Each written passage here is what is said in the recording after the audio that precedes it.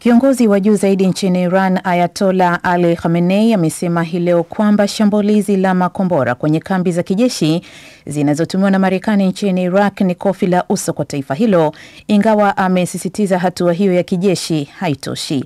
Ayatollah amelihutubia taifa masaa kadhaa baada ya kushambulia kambi hizo za kijeshi. Shambulizi hili ni la kisasi dhidi ya mauaji ya jenerali wa kikosi maalum cha Quds cha Iran, Qasemi Soleimani, aliyeuawa na Marekani nchini Baghdad Jumaa iliyopita. Khamenei amesema uwepo usio halali wa Marekani kwenye ukanda huo unatakiwa kumalizwa, akisema umesababisha vita, mgawanyiko na uharibifu. Waziri wa mambo ya nje wa Iran, Mohammad Zarif, amesema shambulizi hilo ni sawa na hatua za kujilinda, huku rais wa halmashauri ya Ulaya Ursula von der Leyen akitoa mwito wa kufanyika makubaliano ya kidiplomasia.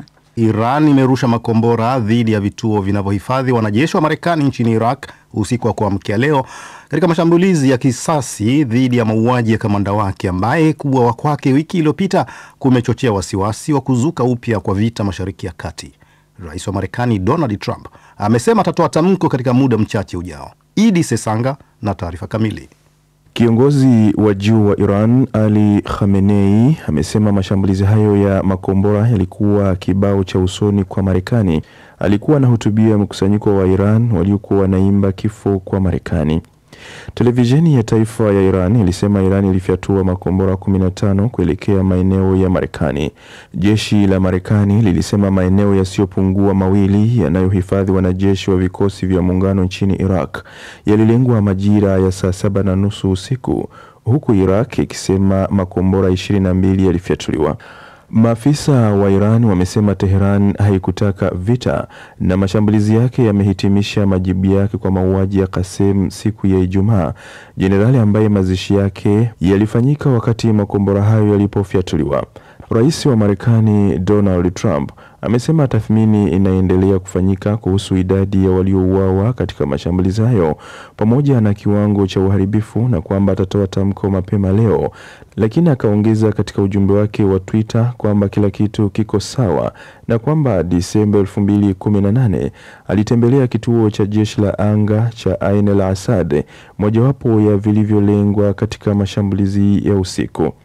Chanzo kimoja kimesema mapema leo kwamba ishara za mwanzo zinaonyesha hakukuwa na maafa yoyote kwa upande wa Marekani, huku maafisa wengine wa Marekani wakikataa kuzungumzia swala hilo.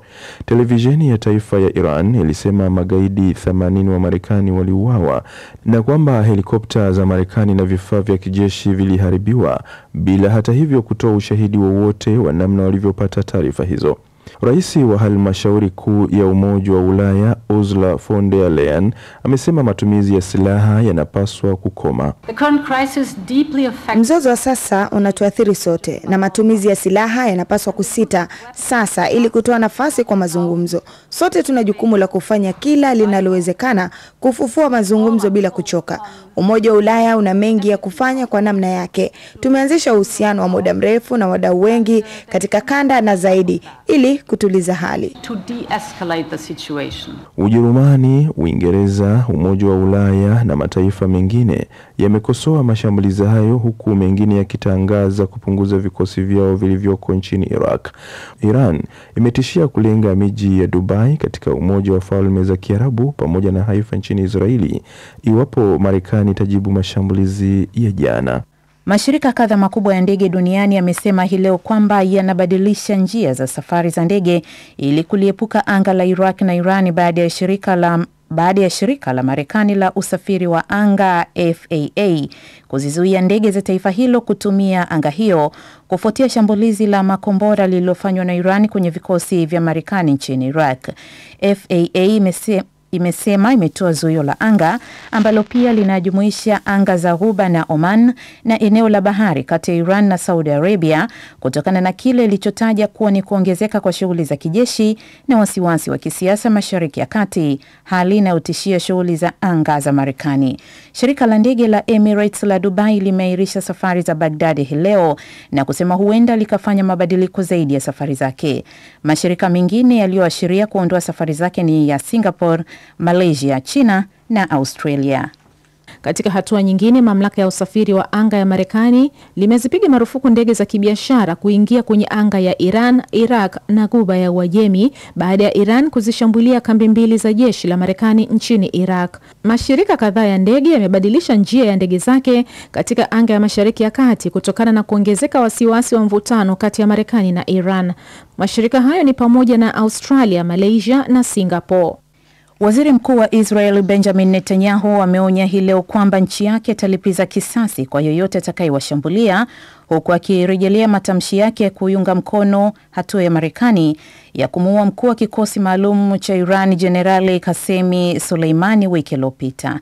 Amesema mjini Jerusalem kwamba yoyote atakayewashambulia atakabiliwa na hatua kali ya kulipiza kisasi, na kuongeza kuwa Israel inasimama kikamilifu na uamuzi wa Rais wa Marekani Donald Trump, na kuongeza kuwa anahitaji kupongezwa kwa kuchukua hatua hiyo kwa utaratibu, ujasiri na umadhubuti.